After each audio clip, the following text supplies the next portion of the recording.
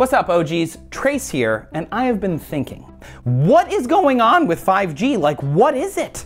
What's 4G? What's LTE? How many Gs are there? And are we gonna get all of them, like, eventually? I've been in the magical land of Europe for the last month, and I've been using the Swiss and Hellenic internets. Hey Google, how do you say internet in Greek? In Greek, you would say diaviktio. Diaviktio, but it should have been slowio, because it was slow. I could not even get through a single episode of a television show without buffering, which was made worse by all the ads for the 5G service that they were gonna have someday. Seriously, they were everywhere, in every country I visited. Obviously 5G means 5th generation, but how did we get here, and will it actually be better? Debatable. Let's crack open this digital chestnut and roast it. Oh, it's good to be back.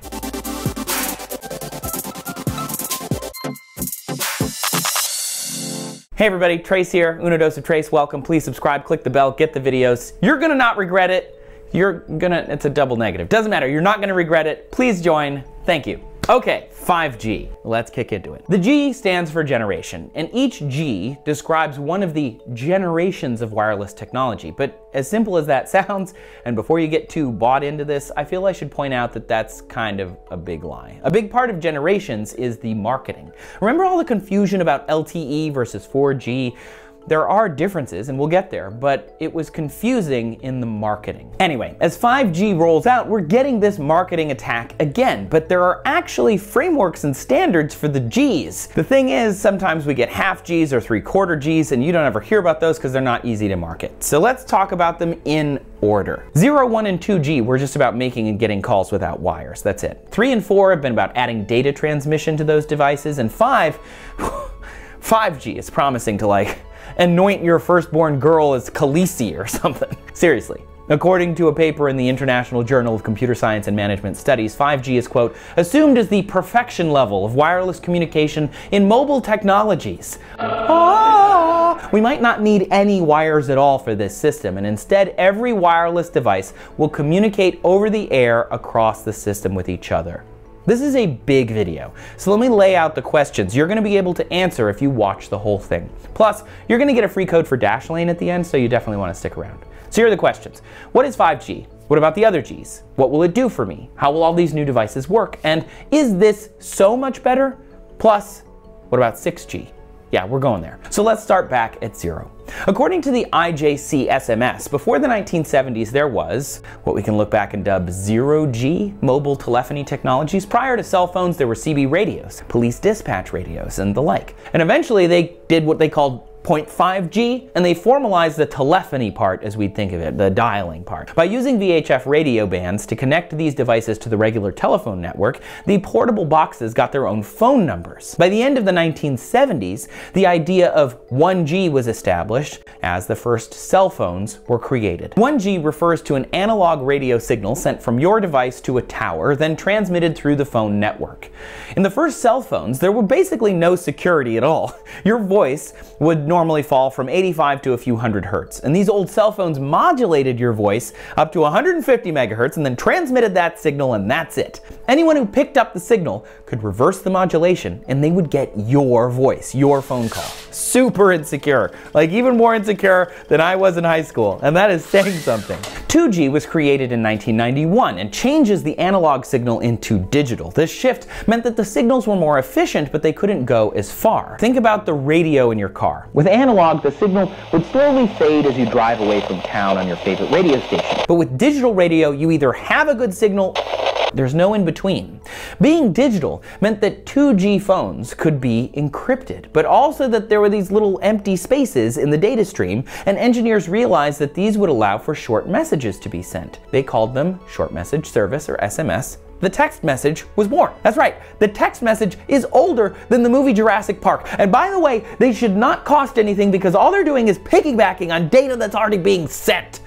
But don't get me started. 2G is also where the terms CDMA and GSM come in. CDMA is Code Division Multiple Access. It was created by Allied forces during World War II to keep the Nazis from jamming their signals. GSM was invented in Finland and quickly became the standard across Europe, and it means Global System for Mobile Communication. It was invented for mobile phones, and it's one of the most common standards for cell phone use worldwide. GSM is what allows for international roaming. Your phone, no matter who the carrier is here in the US, likely has GSM built in, but we'll come back to that. The basic difference between the two is how the calls are sent to the system. CDMA networks assign every handset a unique ID, and the network picks out the calls and data based on that ID. This is why you couldn't just swap phones on Verizon. You had to physically go to the store so they could update the network's whitelist with your new unique ID number, and then you could use the phone. And it would take time, and it was annoying, and nobody wanted to go to the damn store. No, Mom! No! GSM, on the other hand, is not user ID based, but time based. So if 3 people call on the same network in the same area, and thus are using the same radio frequencies, each user gets a time slot and stick to it. Those 3 calls in an order would look like this, but really, really, really fast. The network then takes all the traces, say, and puts them together into a single call. SIM cards could be swapped out in different phones. You didn't have to go to the network carrier in order to get on the whitelist. You could just swap it in and the network knew who you were. At this point, we start to see what they would call 2.5 and 2 3/4 G. This means engineers are adding more data access to this digital stream. The standards here were called GPRS and EDGE. GPRS is the General Packet Radio Service. I remember seeing that on my very first Nokia box phone in 2004. So nostalgic. Oh my God. Okay. GPRS was a protocol that let devices use the GSM network to move more of these little data packets from the World Wide Web to you and back again. GPRS was slower than even dial-up, but it was internet, and it was anywhere, and it was in your pocket. Pretty sure in 2004, I paid $45 for 600 minutes, 150 text messages, and a few megabytes of GPRS internet. The first data connection, as we think of it now, the always-on connection, was called EDGE. That's the E on your phone when you had bad service. They mostly have turned that off now. It means enhanced data rates for GSM evolution or enhanced GPRS. While GPRS would peak at about 114 kilobits per second, EDGE had a blazing fast 384 kilobits per second, about as fast as a speedy dial-up modem. This all happened around the year 2000, by the way, when cell phones looked a lot like this. Not exactly Jobsian revolutions yet. Remember when you were going on the stairs to your hall meeting as an RA at Western Michigan University? That was me. And the theme of the meeting was anything but clothes, so I wore a sleeping bag. I put my Nokia in the little pocket of the sleeping bag, and then I slipped on the stairs and bam, landed right on my screen, and it cracked. First person I knew to have a cracked screen. Now it's just the millennial struggle. So from there we get to 3G and 3.5G. Now we start to see the standards organizations coming up to help all the countries and companies work with the same roadmap. Around this time, the Third Generation Partnership Project, or 3GPP, was created to shepherd the first 3G phones and to shepherd the first 3G phones and create standards under the United Nations' International Telecommunications Union. The ITU created the IMT 2000, which is a standards document that is so boring, so don't worry about the details. The point is, it's a standard that everyone could use and said 3G promises, quote, faster communication services, including voice and fax and internet, anytime and anywhere with seamless global roaming. And TBH, 19 years later, that's exactly what we got. The first 3G network launched in Japan in 2001, but there weren't too many devices that could actually take advantage of it. When the first iPhone came out in 2007, it didn't even have 3G, it had 2.5G EDGE. So from there, we get in this cycle where the ITU would set requirements, the 3GPP would work to create iterative technical standards, and the phone manufacturers and networks implement those technical standards. Then the standards are GSM and GPRS and EDGE and HSPA and HSPA Plus and so on. And this is where the rubber really meets the information superhighway, because 3G lets us actually use the real internet, if more slowly than maybe we're used to today. As the 3GPP started to crack the whip and release standard after standard, 3G data speeds would increase from 1.92 megabits per second, or 5 times faster than EDGE, up to what we would call the LTE standards, which can reach 100 megabits per second download speeds, roughly what we have now under the 3G standard. Yeah. We're technically still using, in some cases, 3G standards. I know your phone might say 4G, but it might be using a 3G standard, because they include WiMAX and HSPA+. They are updates to the original 3G standards, and in fact, you might have a 3G phone in your pocket that uses those, even though the top corner might say 4G, because there's no rules that say they can't lie to you about what G you're on. How you feeling about that 3G phone now, fam?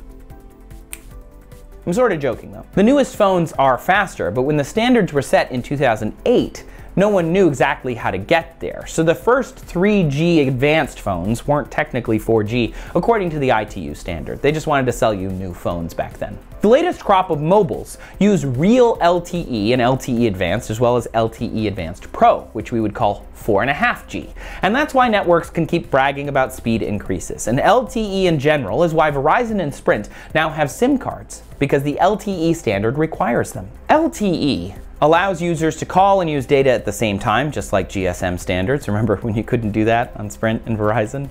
Yeah, so silly. So now we are comfortably in 4G land. Speeds peak at around 100 megabits per second for mobile and 1 gigabit per second for stationary hotspots, as per the ITU standard for 4G. 5G standards were just decided, and networks are clearing out frequency ranges and building new physical antennas to accommodate. The CDMA GSM fight is now over. And over the next year or two, 3G and 2G networks are going to start to be retired and turned off. You won't be able to use them at all because they just won't be there. Cell phones and Wi-Fi don't actually use a magical bit of the spectrum, just the regular old UHF radio band. It sits above the VHF used by FM and amateur radio operators because there's only so much physical space in the spectrum. And there are only so many devices broadcasting in this part of the EM spectrum that we can use. The ITU decided on these 3 bands for 5G rollout, meaning some older spectrum needs to be cleared out. The newest band, where all the super speeds are going to go, they're called millimeter waves or MM waves because, you know, they're small. As you probably know, the electromagnetic spectrum is a physical thing, so the waves of energy actually exist in real life. So we can't just keep packing more stuff into the spaces that we've reserved for other things, like for example your favorite radio station or your home Wi-Fi network. Each of these technology advances need a specific band of infrastructure that they can use to communicate, even though it's invisible. Because while 2, 3, and 4G use lower power radio frequencies, 5G might use 26 gigahertz and 28 gigahertz. NOAA and NASA have filed a complaint with the FCC because the weather satellites ping water vapor in the atmosphere using 23.8 gigahertz frequencies. They bounce the signal off of the water to detect if it's there. But 5G is operating at 24 gigahertz, and that could interfere with the satellites making water vapor measurements for forecasting, and that could make weather forecasting nigh impossible. The FCC could set stricter limits for the networks, and that might solve the problem, but this is just one reason why these things tend to take so long. That's why the FCC licenses spectrum, after all, to keep things wirelessly orderly, right? This is why 5G is going to have to ratchet up a bit to MM waves for the fastest speeds, which is going to make some things better, some things worse. One problem is scattering. Think of these little MM waves like blue light. Blue light is also little, so it scatters when it hits the air and the atmosphere. That's why the sky is blue. Red, on the other hand, has long waves, which make it through the atmosphere and turn sunsets orange. 5G's MM waves are going to be more like the blue light. They'll be able to move a lot of data really fast unless they scatter, and concrete and brick scatter frequencies in this range. So does your body, because we're mostly water, and water is pretty dense, meaning when it's raining, 5G services might be kind of crappy. But those are problems for future us's to solve, right? Once we got the network up and running. And to do that, we're gonna have to build lots of little small cells, because these waves don't travel as far, maybe as far as 1 kilometer, and probably more like 500 meters. So you're gonna have little small cells within 500 meters of your house, your work, or your university, for example, to give you fast mobile internet at home. In the urban areas, they'll probably be out in the environment as well, but once you get out of the cities, you'll end up on a different band, and you'll get slightly slower speeds. And if you're out in the country, you'll end up on an even lower frequency that will travel a lot farther. The peak speed near the cells will be something like 10 or 20 gigabits per second, they think, and will support more than 1,000 times more devices at a time than 4G does. And together, this network would mean that you could be connected to the internet so quickly, with such low latency, so responsively, that you could maybe drive a car remotely, or do surgery from another spot with 5G. The thing is, we don't actually know what 5G is yet, really. I know, after all this. You don't even know. We don't even know. Because the ITU 2020 standards haven't come out yet. They won't come out till 2020. But again, this all comes back to marketing. We're hearing about this a lot because we need public support. Like a new Marvel movie, the hype machine has to start early for something like a major tech update. Especially since with 5G, these little cells have to be installed everywhere and will broadcast as well as receive, so the networks need to know that it's worth their time. Sidebar, I know this is a concern, but waves are not dangerous. High frequencies do not mean high energies. They're drastically different energies and frequencies than anything like a gamma ray or an X-ray. In fact, they sit next to microwaves and infrared in the EM spectrum. And sure, microwave ovens are fun, but they need 1,000 watts or more just to get your leftover dusted wets to an edible temp in 2 minutes. This is about energy levels, and these are very low.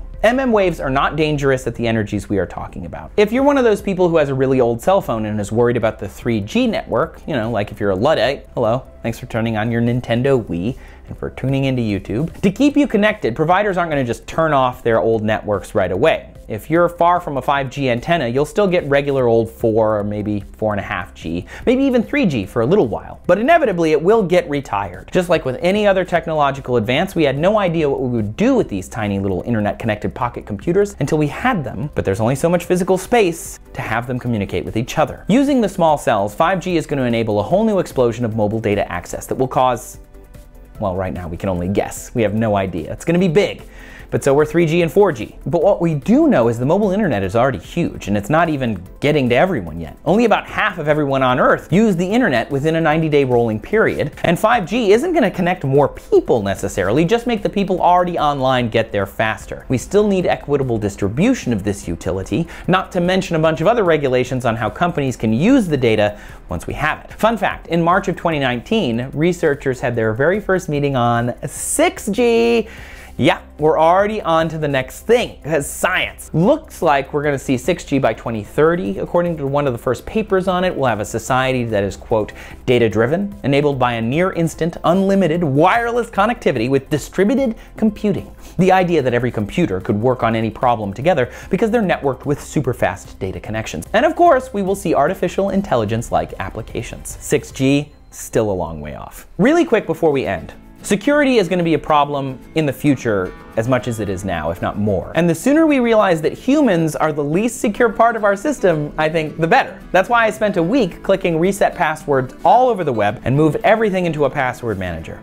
Dashlane. Dashlane is fantastic. It's a secure, encrypted password manager that will create super secure passwords for you, store them safely, and fill them on sites you visit, whether you're on a phone, tablet, or computer. You don't have to remember your passwords anymore, which is great because humans literally cannot remember hundreds of truly random secure passwords for every website the modern internet user needs to visit, and there are many. So unless you think you can be more creative than the millions or billions of passwords that a computer can crack in minutes, you should get a password manager like Dashlane. Dashlane takes steps to keep you safe by monitoring for breaches in sites you use and alerting you if you need to update your password, which is awesome. Just try it, and I know that you'll love not needing to remember hundreds of passwords, and you'll get that cozy sense of security too. Dashlane is free to use, but for the first 200 of the Nerd fam who sign up for Dashlane Premium, you will get 10% off. Just use the code TRACE or go to dashlane.com/trace to sign up. It supports your digital safety and supports the making of Uno Dos of Trace. It's a win-win, so thanks.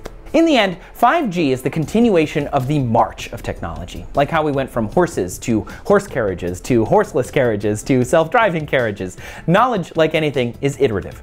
It might seem like the future, but 5G is about the same old revolution that we've been having all these years. And honestly, I think that's way more profound than this new wireless revolution. We've been on this path for a while, and thanks to science, engineering, technology, mathematics, and dedicated humans everywhere, soon, we're gonna change everything. Again, thanks for watching, everyone. I really hope you enjoyed this video. Make sure you subscribe. Make sure you check out another video on the channel. It tells YouTube that you care about us. You can always join the Patreon if you really, really care. And thank you for watching. I'm Trace. I'll see you in the future.